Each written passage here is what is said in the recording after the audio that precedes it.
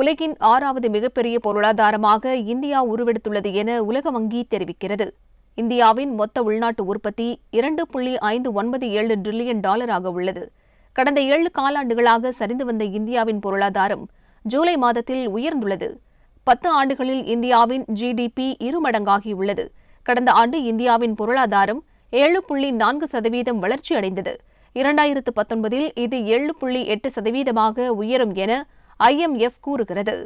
London பொருளாதார தொழில் ஆராய்ச்சி மைய அறிக்கையின்படி கடந்த ஆண்டில் இந்தியாவின் ஜிடிபி பிரிட்டன் மற்றும் பிரான்ஸை முந்தியுள்ளது. இதனால் 2032இல் இந்திய பொருளாதாரம் உலக அளவில் 3வது இடத்தை பிடிக்கும். அமெரிக்கா தொடர்ந்து முதலிடத்தில் உள்ளது. சீனா, ஜப்பான், ஜெர்மனி ஆகியவை அடுத்த இடங்களில் உள்ளன. லோக்சபாவுக்கும் சட்டசபைக்கும் ஒரே நேரத்தில் தேர்தல் நடத்துவது குறித்து மாநில கட்சிகளின் கருத்து கேட்டது தேசிய சட்ட ஆணையம். சமாஜ்வாடி, தெலுங்கானா ராஷ்டிரிய சமிதி, ஷிரோமணி அகாலி தளம் ஆகியவை ஒரே நேரத்தில் தேர்தல் என்ற யோசனையை வரவேற்றன. திமுக, அதிமுக, இடதுசாரிகள், திரிணாமுல் காங்கிரஸ் உள்ளிட்ட சில கட்சிகள் எதிர்ப்பு தெரிவித்தன. தேர்தல் ஆணையமும் சட்ட ஆணையத்திடம் கருத்து தெரிவித்தது. ஒரே நேரத்தில் தேர்தல் நடத்த வேண்டுமானால் கூடுதலாக பல லட்சம் எந்திரங்கள் வாங்க வேண்டும். அதற்கு மட்டும் ரூபாய் 5000 கோடி தேவை என்றது. ஓட்டுச்சாவடி அதிகாரிகள், ஊழியர்களுக்கு பயிற்சி அளிக்க அதிக காலம் தேவைப்படும். அதற்கும் கணிசமான செலவாகும் என கூறியது. தமிழகத்தில் தங்கியுள்ள இலங்கை அகதிகளில் 4000 பேரை கப்பல்கள் மூலம் திருப்பி அனுப்ப மத்திய அரசு நடவடிக்கை எடுத்துள்ளது. 1983ஆம் ஆண்டில் இலங்கை தமிழர்கள் தமிழகம் வர தொடங்கினர். இப்போது 24 மாவட்டங்களில் உள்ள 107 அகதி முகாம்களில் 61400 இலங்கை தமிழர்கள் வசிக்கின்றனர். விடுதலை புலிகள் இயக்கம் அழிக்கப்பட்ட பிறகு இலங்கையின் தமிழர் பகுதிகளில் தேர்தல் நடந்து அமைதி திரும்பியிருப்பதால் அகதிகளை திருப்பி அனுப்ப மத்திய அரசு முடிவு செய்துள்ளது.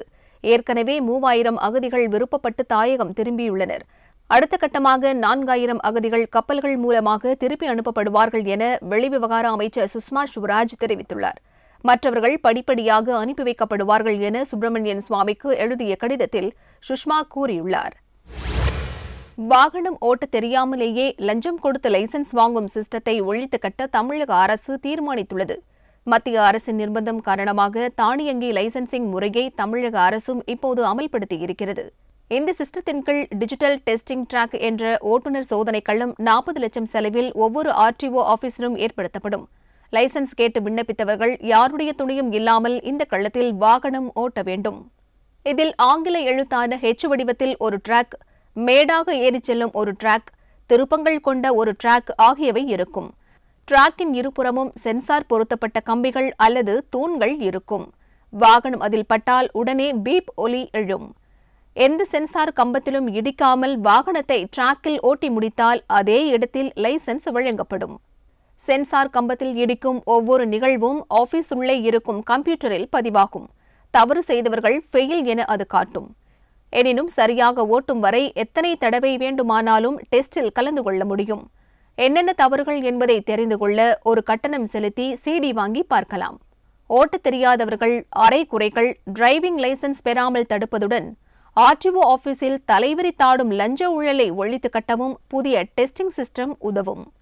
டிரைவிங் ஸ்கூல் நடத்துபவர்கள் பெரும்பாலும் ஸ்டீரிங் கண்ட்ரோல் தவிர எதுவும் சீரியஸாக சொல்லிக் கொடுப்பதில்லை. புதிய முறையில் சிக்னல்கள், டிராபிக் குறியீடுகள் துல்லியமாக தெரிந்திருந்தால்தான் பாஸ் ஆகலாம். கரூர் மாவட்டத்தில் சோதனை முயற்சியாக இந்த டிராக் அறிமுகம் செய்யப்பட்டது. விண்ணப்பம் செய்தவர்களில் 60% பேர் டெஸ்டில் ஃபெயில் ஆகிவிட்டார்கள். ஆனால் என்ன தவறு என்பது வெளிப்படையாக தெரிவதால் சிஸ்டத்தை அவர்கள் விமர்சனம் செய்யாமல் மீண்டும் விண்ணப்பிக்கிறார்கள். இதன் வெற்றியைத் தொடர்ந்து மேலும் 13 RTO அலுவலகங்களில் டிஜிட்டல் டெஸ்டிங் டிராக் அமைக்கப்பட்டு வருகிறது. இந்தியாவில் ஆண்டுக்கு 1.5 லட்சம் பேர் சாலை விபத்துகளில் மரணம் அடைகிறார்கள். தமிழ்நாட்டில் மட்டும் சென்ற ஆண்டில் 16,157 பேர் விபத்தில் உயிரிழந்துள்ளனர்.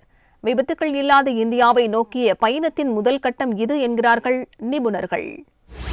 ஊழலை ஒழிப்பதற்கான லோக்பால் மற்றும் லோக் ஆயுக்தா சட்டங்கள் நாடாளுமன்றத்தில் 2013ஆம் ஆண்டு நிறைவேற்றப்பட்டு 2014ஆம் ஆண்டு நடைமுறைக்கு வந்தது. 15 மாநிலங்களில் இதுவரை லோக் ஆயுக்தா சட்டம் நிறைவேற்றப்பட்டுள்ளது. தமிழகத்தில் இந்த சட்டத்தை இயற்றாததால் திருச்சியைச் சேர்ந்த சமூக ஆர்வலர் வழக்கு தொடர்ந்தார். தமிழகத்தில் லோக் ஆயுக்தா அமைப்பை ஏற்படுத்த சுப்ரீம் கோர்ட் உத்தரவிட்டதுடன் அதுகுறித்து ஜூலை 10ஆம் தேதிக்குள் அறிக்கை தாக்கல் செய்யவும் கூறியிருந்தது.